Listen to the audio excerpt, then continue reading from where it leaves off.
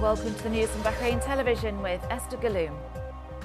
His Royal Highness the Crown Prince, Deputy Supreme Commander and First Deputy Prime Minister Prince Salman bin Hamad Al Khalifa arrived today in Turkey to attend the 13th summit of the Organisation of Islamic Cooperation in Istanbul on behalf of His Majesty King Hamad bin Isa Al Khalifa.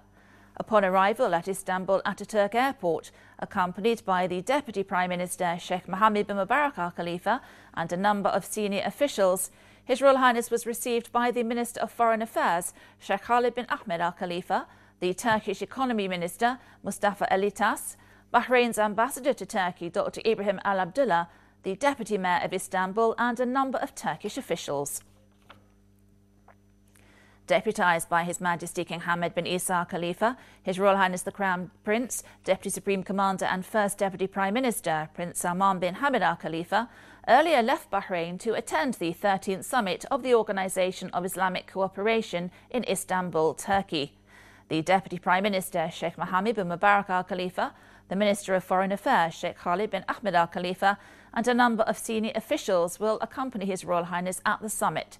The personal representative of His Majesty the King, His Highness Sheikh Abdullah bin Hamad Al Khalifa, the son of the Crown Prince Sheikh Isa bin Salman bin Hamad Al Khalifa, the Southern Governor Sheikh Abdullah bin Rashid Al Khalifa and the Turkish Ambassador to Bahrain Hatun Demirel gathered to bid farewell to His Royal Highness the Crown Prince ahead of his departure from Sakhir Air Base.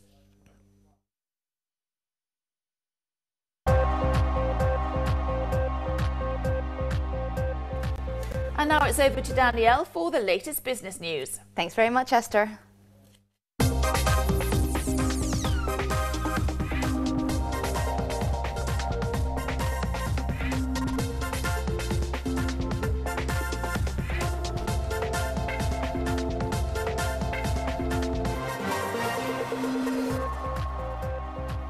A very good evening and welcome to the business news here on Bahrain Television. The Bahrain All Shares Index closed today at 1,122.9 points. That's an increase of 1.08 points above yesterday's closing level. The rise occurred in the commercial banking sector, which is also the most traded in, representing 81% of total share value traded. And in total today, there were 22 transactions involving 440,170 shares worth 61,666 Bahraini dinars.